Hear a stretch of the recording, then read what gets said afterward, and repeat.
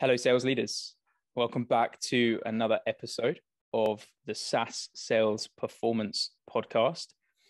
Now, today we are continuing our enablement series, and I've been speaking with some fantastic, passionate enablement leaders from all the way across the globe.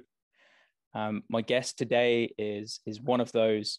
I'm thrilled to be joined by the global head of enablement at Mambu, which is a fintech business that's on a super fast, rapid scaling journey of its own.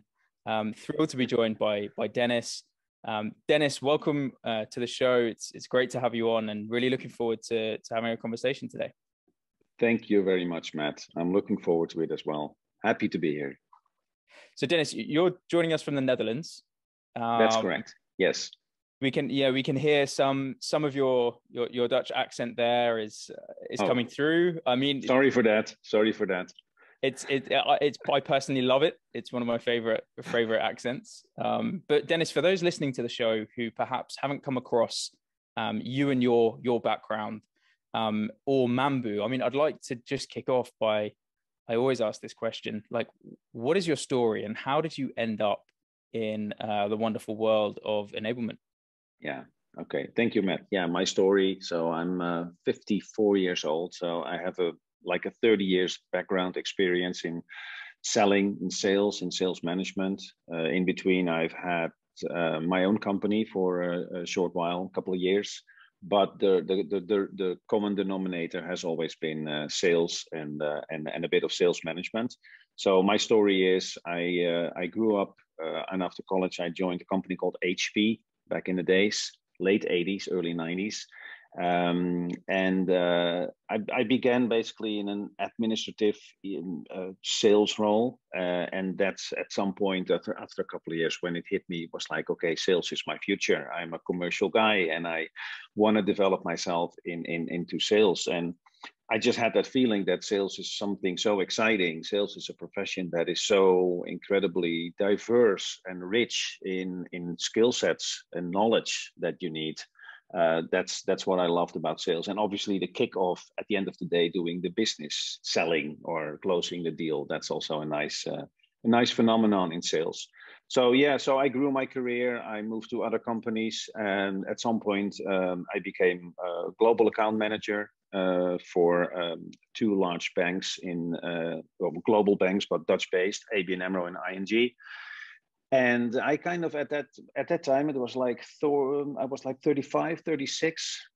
I felt the need I was successful in sales, very successful. I felt the need, it began to develop where I said, okay, I'd like to share my experience and expertise and knowledge with others. So I moved into sales management. At some point in time, the company that I worked for at the time was acquired by another company.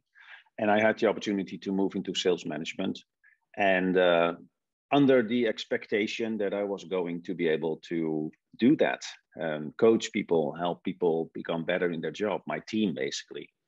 And I did that, but at the same time, I also felt a lot of pressure from a traditional company, like the company I worked for at the time, on the numbers, traditional pressure on creating spreadsheets, working in a matrix company, a matrix organization, which was kind of hard. It was not really my cup of tea, so to speak. It was not something that I was actually extremely good at, but also interested in. It didn't enlighten my passion, so to speak.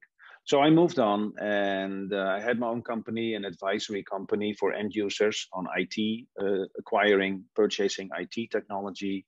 At some point, I was an IT manager. So for an hospital in the Netherlands, crazy how things can go. And then I moved on in sales, and eventually I got back into corporate world, had another sales management job. This time it went a bit better. I was more mature. I was more grown up, so to speak. I kind of took the opportunity to deal with it in a better way, but eventually knowing that it was not completely my thing. And that's when I joined a company called Oracle. And in Oracle, I had a sales executive business development role. And at some point I was given the opportunity to build a sales enablement function for a sales organization within Oracle. called Oracle Digital, which was and still is the inside sales, or let's say the SMB sales, digital sales organization for Oracle in EMEA. So that's how my enablement journey started. Incredible, and we'll come on to talk about Mambu in just a moment. Yeah. Dennis, one of the things I'm always fascinated by is, when as sales professionals we make that first leap into a leadership role. I mean, you've just shared there yourself. The first time round, perhaps wasn't the right time. What do you think was the difference when you came back to sales leadership, and the second time round being a sales manager? What were some of the skills or competencies that you think you had developed that made it successful second time round? Yeah, the second time, what was different was in the first time. Normally, the first time you enter a sales management role, you come into a situation where you were one of the best sales reps, right? So that's typically the reason why they promote you and why you want that role in the first place. Hey, I've been so good in selling.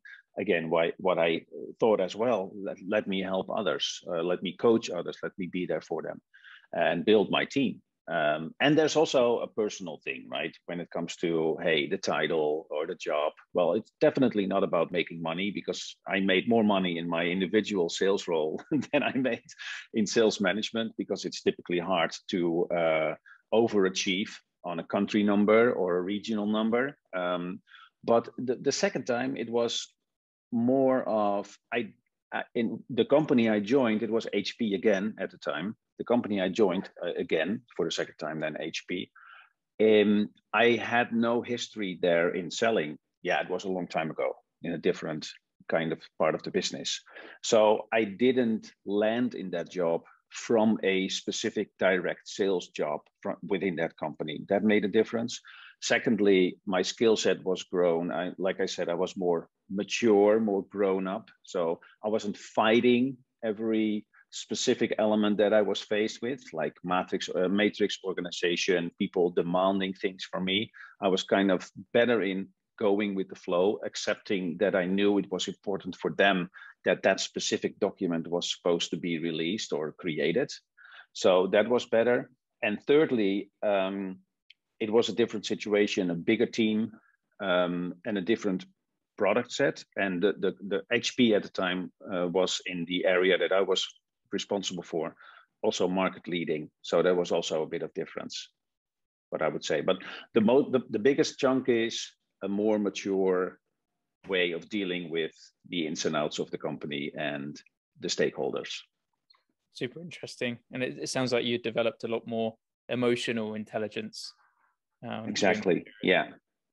And it's also, I mean, the biggest thing you have to understand, if you move into a sales leader role, especially when you come from a sales, when you are extremely successful in selling, right? The biggest mindset change is that suddenly you have to realize that you can't do everything by yourself anymore, right? So it's what Simon Sinek says, as a sales leader, then you're responsible for the people who are responsible for the numbers. You're not responsible for the numbers yourself anymore. We think we are, and to a certain extent we are, but somebody else has to do it. Now, when you do not adopt that mindset shift, you tend to think, okay, I need to bring in the numbers. But then again, others, your people, your ICs, they need to do it, which means often sales leaders are they're forcing themselves, or they're forced by the company, by their senior leadership, to move into a directive style of management, saying what to do. Hey, I've been there too myself, so I know what to do. So I'm telling you, do this. Now, obviously, that is not a trait of leadership, right? So it is all connected, and there's all a consequence of things, but the mindset shift is really important, right? So you have to understand that you are not responsible for doing it yourself anymore. You may be accountable, but not responsible. The people in your team are. That's a very big difference. And I had to learn that too.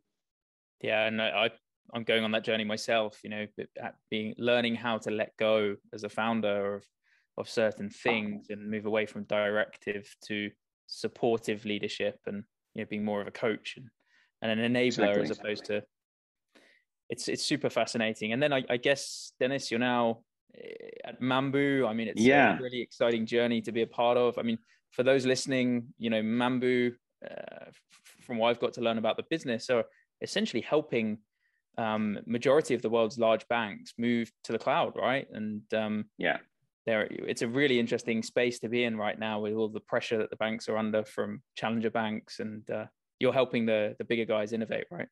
Yeah, that's true. So I got the opportunity to join Mambu. I left Oracle because I felt at some point in my enablement role within that specific business unit or sales unit of Oracle, I did not have the opportunity to give enough of what I really stand for. I had no opportunity to make a difference because the company was sort of moving in a different direction. And it was too big, too massive, too difficult to overcome. I couldn't access senior leadership. So, and I felt enablement is really all about, we'll get to that in a minute. Enablement for modern sales enablement, you really need executive leadership engagement, right? So you need sales leaders to be part of your journey, because otherwise it's really difficult to work with sales reps, sales managers, first line managers, and all sales supporting staff if senior leadership doesn't adopt the same principles, right? Because you need to build a narrative. Modern sales enablement is really about building a narrative. We'll get to that in a minute, I think. So I did not have the opportunity, and Mambu came in, and I love their approach. Elliot Limp, CCO, and Scott Wilson, my VP Growth and VP Go to Market. They love my vision. So, and I love Mambu for the fact that what we're doing, which is basically empowering people with better access to financial services so that they live a better life. Or do something good for the world, which is actually, that's our mission. And I love that idea. Scale up, 10 years ago founded. So there is actually a lot already. We have an amazing set of customers and clients, and we serve approximately 50 million end user consumers. So basically users of clients of the banks that we serve, that we work with. And we have fantastic technology and an incredibly talented team. So yeah, I got the opportunity to join and make, build an enablement organization from the ground up. There's nothing. So that's an amazing opportunity that they gave me. So love that. I'm really keen to hear more about that vision, Dennis. I mean, the typical evolution that we see in the market is the founders get the business to a certain level of traction in the market, with very little in the way of kind of people, process, or structure. The first senior sales hire then typically comes in to help them get to the next level, be it Series A or beyond. Mm-hmm. Mm-hmm. And then comes a moment in time when the sales org has scaled to a sufficient size, be it 5 reps, 10 reps, when they suddenly realize that they just don't have enough time to focus on enabling the team effectively. And that's usually the moment where they need some either external support or they make that enablement hire. I mean, talk us through that journey at Mambu, and what's the vision that you've brought into that role since you've been into it? Yeah. Well, firstly, a lot of companies struggle with that principle, right? So, hey, you were founded for a beautiful reason, a belief that, hey, we're going to change the world to a certain extent. We're going to serve people in the world, like our mission is, empowering people with access to financial services. And that also becomes even more powerful if you think that globally, there's still billions of people who do not have access to a bank account, right? So for us in this part of the world, it's kind of obvious that we have a bank, and whether that's a big bank or fintech or whatever, doesn't matter.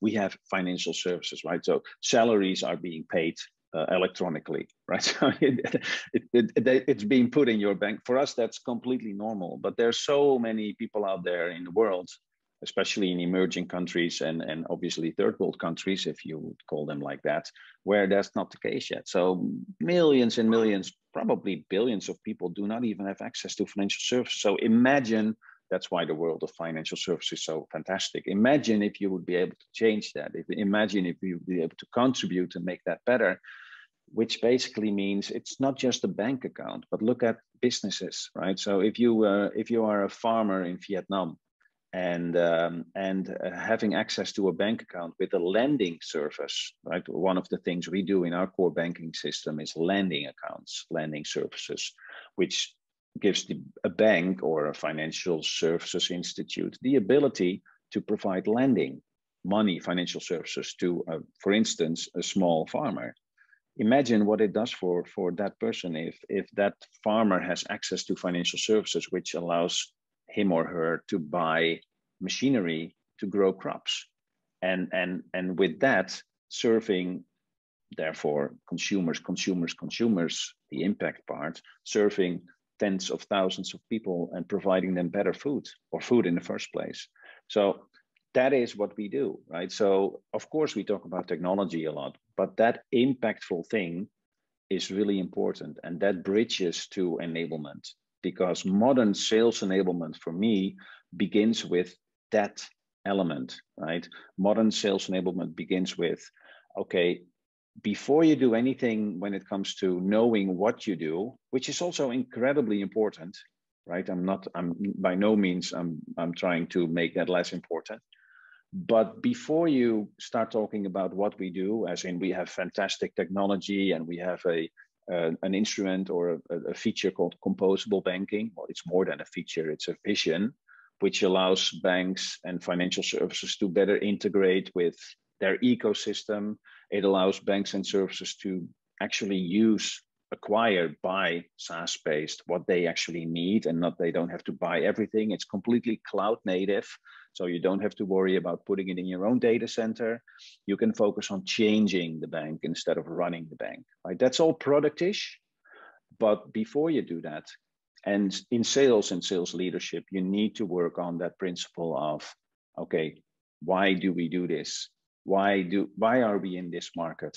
And that is basically the founding principle in my vision of modern sales enablement, not classical sales enablement.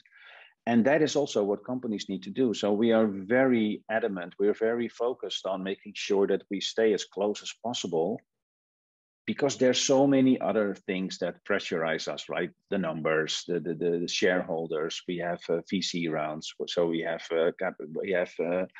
people investing in our company, which is also incredibly important. So we need to serve them as well. But at the same time, you have to stay close to why you were born in the first place. Because if you don't, you get a mismatch. It becomes disparate, and that's not a good development for people, because at the end of the day, regardless of the technology you have, and we have a fantastic technology platform and amazingly talented people who develop the products further, you need to be sure of, do I really feel and believe that what I do with serving my customers, helping my customers or the ecosystem, and the customers of my customer, with the stuff that we do, with the technology that we provide, helping them to do something else again, making money, sometimes running a business, launching a business initiative, in our case, for instance, a new bank or a new fintech, or with an existing bank, launch a new product, right? A new financial services product. All that, why are we in this business in the first place? That's modern sales enablement. And that's why I call modern sales enablement from content-centric to people-centric. So we just have to make sure that we're not just focusing on providing our sales community, which is more than just sales reps. It's inside sales AEs, BDMs, it's CSMs, customer success managers, solution engineers, advisory consultants, everybody in the sales ecosystem or the community. Serve them, provide them, deliver them content, sales collateral, sales content, customer case stories, training, courses, skill sets, development, anything, but also that mindset motivational thing. Dennis, we're seeing in the marketplace at the moment especially when it comes to B2B SaaS, we're seeing a hell of a lot of attrition. So we're seeing people quitting their jobs a lot. There've been talk this summer around, they called it the Great Resignation. Yeah. I can speak firsthand around the challenges of hiring talent in the sales function at the moment. You made a point earlier, which kind of piqued my curiosity around this. You said that perhaps the people have got a little bit lost behind the metrics and the spreadsheets. And, I wonder whether connecting those dots, do you think that there's a little bit, the humans behind the sale have to some extent been forgotten in the success of a sales function? And is that perhaps a reason for lots of them leaving their jobs to go and find that growth elsewhere? I would say not perhaps. I would say that definitely is one of the main reasons why people leave their job, why there's the Great Resignation happening. And I think the research that has been done in the US only, or US and Canada, and one or two other countries, perhaps the UK as well. But it kind of reflects, it's representing the trend that is going on. And yes, the reason for that is, I wouldn't say the lack of leadership, but I would say what, as a sales leader and as a leader or as a manager, and there's a distinct difference in both, but let's not go into that for now. You need to be aware of what do you speak about when you speak with your sales people, with your sales teams, right? So what's your narrative? And the funny thing is, it's kind of natural for us as leaders to emphasize over and over again the importance of hitting your financial targets, right? That's okay-ish.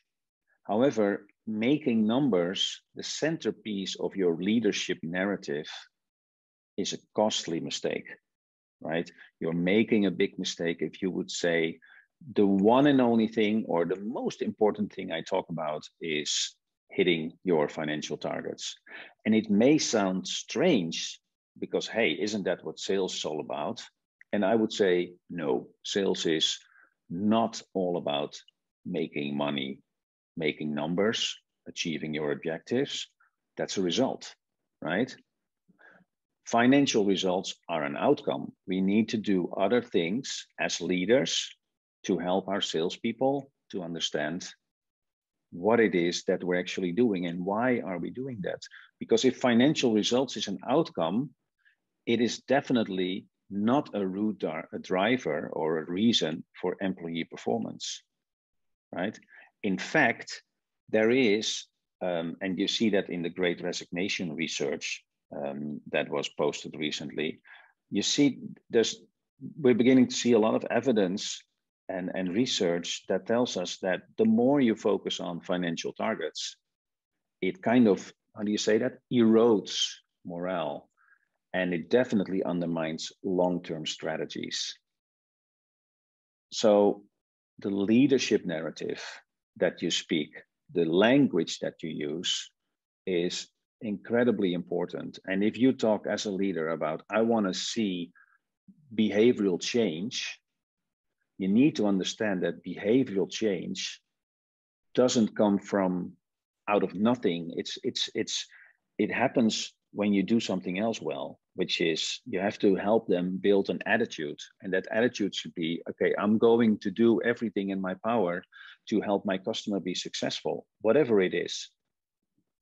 And if I would have that attitude, I can only have that attitude if I think of, okay, why would I have that attitude? So that is fueled by beliefs, and beliefs are established with helping people to understand why it is that we do these things we do. That's the leadership narrative that you need to talk about. And that's one of the primary reasons why people stay so focused on money, because they're forced, or they think it's okay to do so. They think they haven't seen it in any other way. They haven't been given a different perspective, which leads to, okay, I can make 20% more when I leave this company. When I go work for somebody else, I can make 20% more. And what you see happening, and I see that almost daily, especially the last couple of months, and that's what you refer to as well, they ghost and they go away and they go find somewhere else, because it's, if you focus on money primarily or only, it's easy to walk away and say, hey, this is where I can get it better. But you will soon realize that it's never just about the money. It's beautiful to focus on money, but always, if you understand that money is an outcome, it's a result. And that's the leadership narrative that we need to build.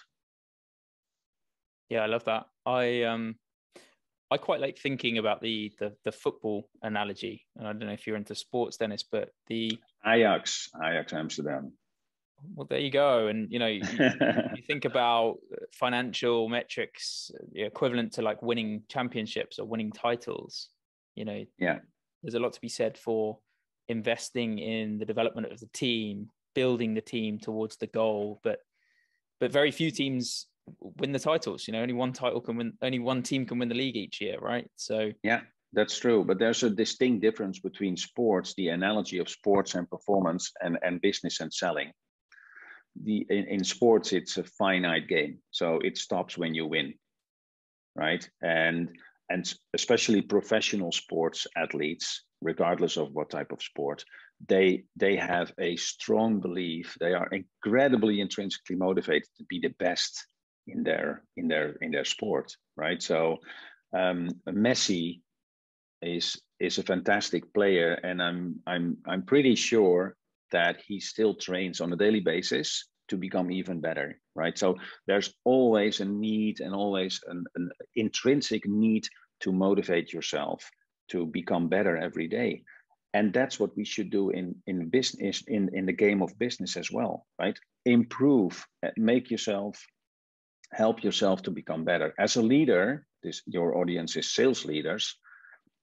Help your people to develop themselves. Help your people to focus on that belief and that attitude element. And if you do that, you become better every day, right? Every single day. But the difference with sports is, business is, it doesn't stop when you win, except for a deal. A deal is finite, and then you have a deal. But then, we're in SaaS. It begins when you close the deal, right? Customer relationships go on way longer than just the deal itself. So the deal itself is already old school as well. It's really about, hey, that's when the game begins. So now they're going to use the platform. Okay, that's very different. So it doesn't stop there. And so it's to a certain extent, it's also infinite, right? It doesn't stop. And companies don't stop when they win, because there's no such thing as winning. Okay, you can achieve your financial objectives, but what then? Then you go on. So just like marriage, your marriage doesn't stop because you can't just say, hey, I have won. It doesn't work like that. So there's a key difference there with the analogy of sports. But some of the principles are very much the same. If you as a sales leader help your people to build an incredible, powerful belief that, we're in this business for the bigger thing, and then you'll bring in amazing results, right? So what I always say, you don't have to choose between purpose and profit. It coexists. In fact, the profit is better if you focus on these elements of motivation, learning, improving yourself on a daily basis, because you're part of something bigger. I love that. I actually had a very similar conversation with a sales leader a couple of days ago who was saying he's been in sales his whole career, 25 plus years. And he said he recently had his kitchen refitted. And he said he actually envied the guy that came around to do his kitchen, because that guy finished the job. He said, and for 25 years as a sales leader, I've never finished. It's never finished, and very much an infinite game that we're playing. For those listening, there's some fantastic content on Finite and Infinite Games by Naval Ravikant, who is the founder of Angel List, and I highly recommend everyone to check out some of Naval's content on that. Great, yeah. Dennis, we're going to jump now into the final part of the show. We're going to do a quick fire round. So I'm going to throw over some questions to you, and really curious to see how you respond. Yeah. Cool. First up, what's your favorite sales technology right now? Well, I do not really have a favorite platform or piece of technology that we use in sales. Like everything, it's supposed to be an instrument. It's not the goal, right? So it's supposed to be an instrument and it helps. So I've experienced with Salesforce from a, let's say, CRM sales a process guidance platform.